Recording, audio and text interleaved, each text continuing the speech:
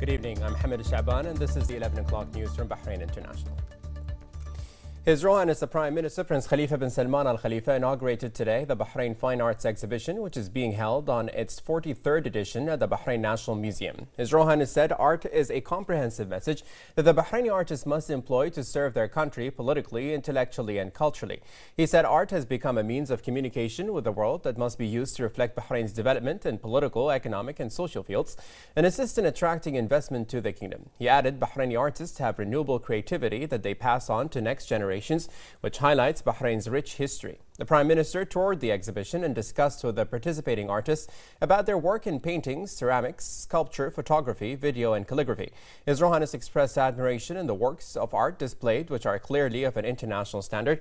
He said the success of the exhibition confirms Bahrain's capability to organize various specialized events, adding that the fine art movement in the kingdom shows a wide range of creativity that expresses reality with an artistic touch. He went on to confirm the government's support to the development of art as it contributes to educating the public on the nation's cultural heritage and the march of progress. The Prime Minister expressed thanks and appreciation to the President of Bahrain Authority for Culture and Antiquities, Sheikh Hamay bint Mohammed Al Khalifa, and to the Honorary President of Bahrain Fine Arts Society, Sheikh Rashid bin Khalifa Al Khalifa, for the tremendous efforts in organizing the event. On the occasion, Sheikh Hamay bint Mohammed thanked the continuous support of His Royal Highness the Prime Minister, saying that for over 43 years, His Royal Highness has paid great attention to the sector, which reflects a clear vision about the importance of art and culture in addition to promoting the heritage and culture of the kingdom.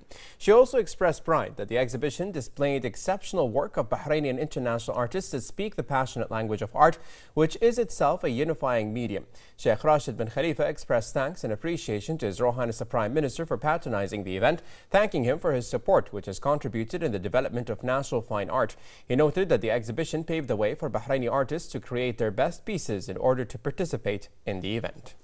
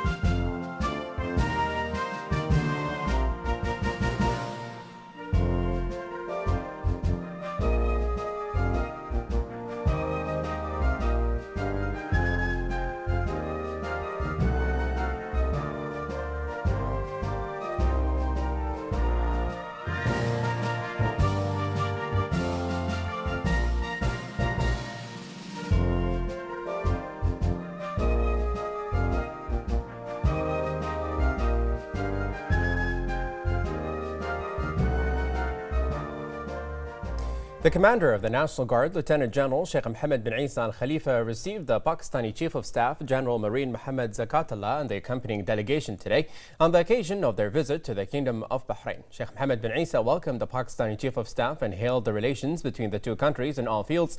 He also affirmed that Bahrain looks forward to further cooperation with Pakistan in all fields, especially in the military one. The meeting also discussed various topics of common interest and was attended by the National Guard's Director of Staff, Major General Sheikh Abdulaziz bin Saud Al Khalifa, and the Ambassador of Pakistan to the Kingdom, Javed Malik.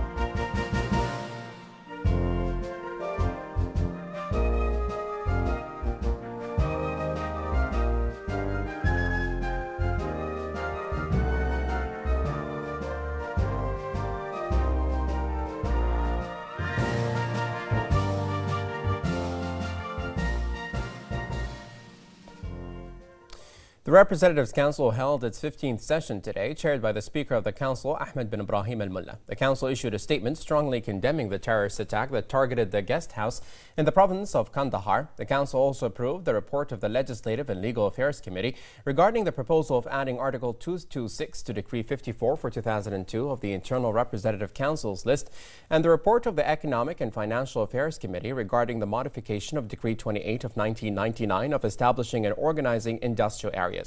The Council approved the Kingdom's accession to the International Convention on Civil Liability for Bunker Oil Pollution Damage 2001. The Council also approved the Kingdom's accession to the Convention of Limitation of Liability for Maritime Claims 1976 and the Protocol of 1996, referring the two projects to the concerned committees. The Council approved extending the work of the Parliamentary Committee of Inquiry on the phenomenon of runaway laborers, the problems stemming from it and its causes, to a month from the date of the end of its original service. A proposal regarding the government's coordination with the Gulf Cooperation Council's support of the persecuted people of Rohingya was approved, as well as a proposal regarding the establishment of a directorate in the Ministry of Works, Municipalities and Urban Planning for the drainage of rainwater and surface water. The Minister of Foreign Affairs, Sheikh Khalid bin Ahmed bin Mohammed Al Khalifa, participated in the 15th ministerial meeting of the Asian Cooperation Dialogue today, entitled Sustainable Energy, held in the United Arab Emirates. The Foreign Minister delivered a speech in which he affirmed Bahrain's keenness in reinforcing cooperation at all levels of the ACD through exchanging expertise and views on ways to achieve Asian economic integration.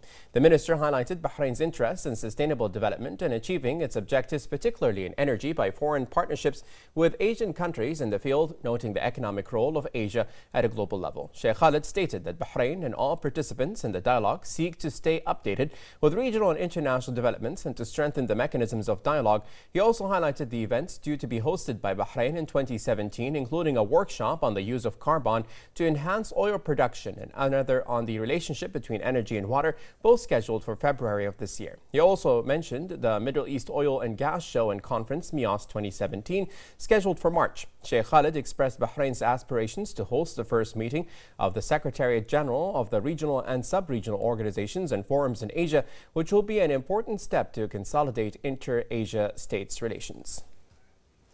Minister of Foreign Affairs Sheikh Khalid bin Ahmed bin Mohammed Al Khalifa met today with the Minister of Foreign Affairs of the Republic of Kyrgyzstan, Arlan Abdullatif, on the sidelines of the Asia Cooperation Dialogue. Sheikh Khalid bin Ahmed highlighted the strong ties between the Kingdom and Kyrgyzstan and discussed means of developing these relations in all fields to support the common interests of the two friendly people and countries. He affirmed the importance of exchanging visits between officials to develop cooperation in the fields of politics, economy and the environment, as well as to enhance mutual coordination on various regional and international issues. For his part, Mr. Abdullatif affirmed his country's keenness on reinforcing its relations with Bahrain.